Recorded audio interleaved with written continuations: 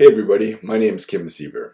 Welcome back to my channel. When conservatives implement austerity budgets, music, art, and drama programs are among the first casualties. When cities build an art gallery, or a theater, or an art center, conservatives think it's a waste of money. When cities commission an artist to create a public art piece, conservatives complain. When arts organizations are subsidized by government funding, conservatives call it excessive. Yet despite their hatred for the arts, they consume it every day. The arts were the music classes of the musicians they listen to on the radio or their Spotify list at work and during their commute. The art were the drama classes of the artists they watch in their favorite TV show or the latest movie. The arts were the art classes of the architect who designed their house and the engineer who designed the stadium where their favorite hockey team plays. Art is integrated into every aspect of society. It's why cities are alive with vibrant, diverse color instead of just various shades of gray. It's why buildings come in various shapes and sizes,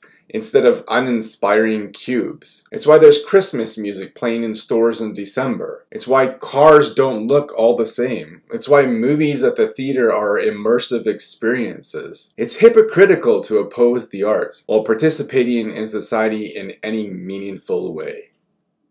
Thanks for watching. Thanks to all these subscribers and Patreon patrons who make this video possible. You can follow me online at siever.ca/Kim. I'm also on Facebook, Twitter, and Tumblr. If you appreciate the videos I share here on YouTube, the posts I write on my blog, and the content I share on my other social media accounts, please consider making a monthly donation either through PayPal or Patreon. If you agree with the points I raise in my video, please give me a thumbs up and let me know in the comments below why. Please share my video and subscribe to my channel. Please remember to click on the notification bell so you receive notifications every time I upload a video.